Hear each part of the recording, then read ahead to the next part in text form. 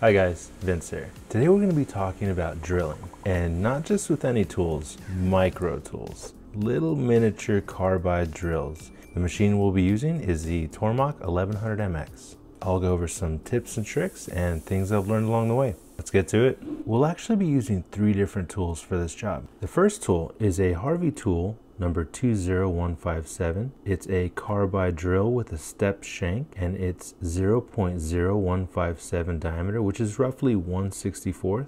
It has a 0.270 length of cut and is a 40-degree helix. The other drill we have is a Lakeshore Carbide 135 degrees split point drill. It has a 15-degree helix. Its diameter is 1/32, so it's twice as big.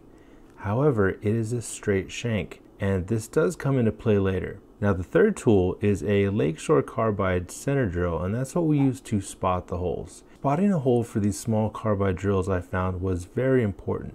These tools are made of carbide, so they're very rigid, but that also means they're a little fragile. So a good spot meant our drill went nice and straight every time. Before we get to the machining, I'd like to talk about one of the most important things you need to consider when running small tools like this. And that thing is runout. Runout is basically how much your tool wobbles as it moves around in a circle. Card here for the NYC CNC video on how to measure, check, and adjust your runout. One of the biggest things with these 2 tools was the shank diameter, and that played a big part in the runout.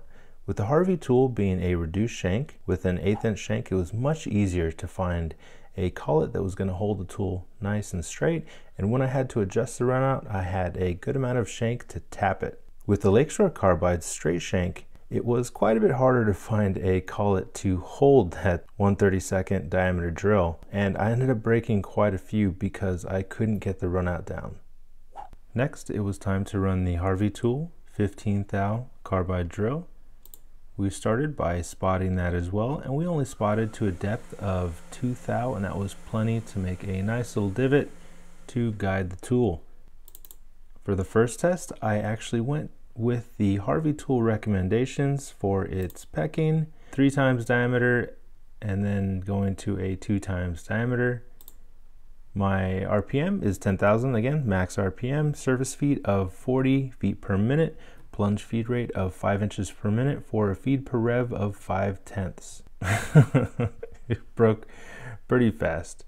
It's funny, you can't even see it, you can't hear it, it's just not there anymore. Alas, I had more tools, so it was time to go again.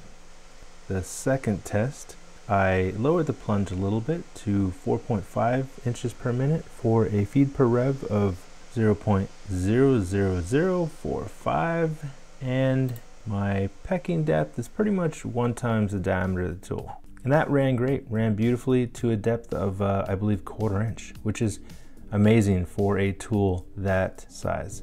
Next up, the Lakeshore Carbide 1/32 carbide drill. And we faced it with the Superfly, and then we spot with the Lakeshore Carbide center drill at a depth of 5 thou.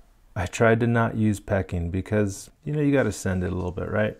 Didn't work, and even though I lowered the feed per rev, and I believe this was 5/10 per rev, that drill broke almost immediately. My second test, I tried to run it dry with peck, and also not a good idea. You cannot run these small drills dry. They definitely need well-aimed coolant. Now for my third test, I used pecking with around the same size of diameter. So I pecked in 37 thousandths. My spindle speed is 10,000 RPM. It's the max RPM for the 1100MX, and that gives me a surface feet of 81 feet per minute with a plunge feed rate of 10 inches per minute, giving me a feed per rev of 1/1000th of an inch. And that recipe ran beautifully, and I was able to actually turn that into a proven cut recipe number 946. Buying small drills with a standardized larger shank, like 1/8, can make them more versatile and easier to change sizes without finding a specific collet. The larger shank can also help when you have to adjust runout because you have more meat on the shank to tap.